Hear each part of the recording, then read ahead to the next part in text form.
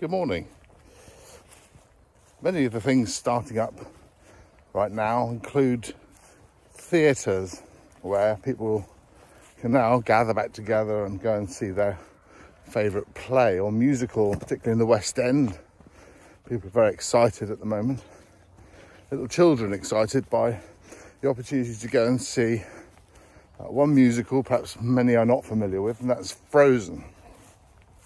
Frozen's a story of Elsa and her sister who battle with life, and one of the key theme songs in that musical and in the film version that Disney put together is a song called Let It Go.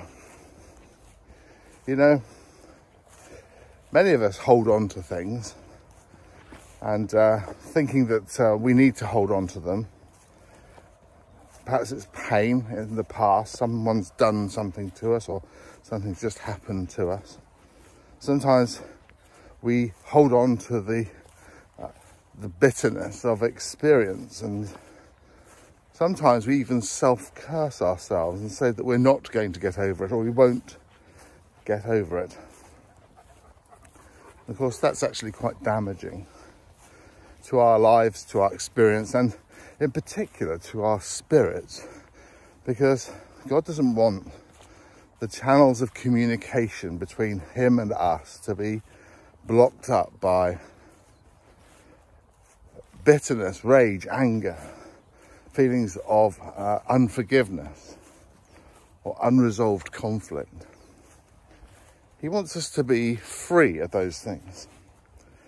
And perhaps one of the best ways of being free is to let it go. Not just let it go in that sort of ethereal, I'm not going to hold on to it anymore, I'm just going to let it out into the atmosphere. But actually, God wants us to let it go to him. To let it go so that he can hold it. To let it go so that Jesus can die for it. It's important for us to let things go, because if we don't let them go, they will embitter our hearts, and later in life can cause us to suffer all sorts of physical problems. So if you're struggling today with something in your life that's holding you back or holding you down or turning you inside out, that's another film, then let it go. Let it go to him. Let him come in and heal your heart. Let him come in and defrost you so that you're no longer frozen in your spirit. Let's pray. Father, thank you that we can let it go. We can let it go, not into the atmosphere, not just generally where it's like a boomerang and come back again, but we can let it go into your care, into your arms, and onto your cross. Pray, Lord, today that you would help us to let things go and find peace and healing and grace at this time. In Jesus' name, amen.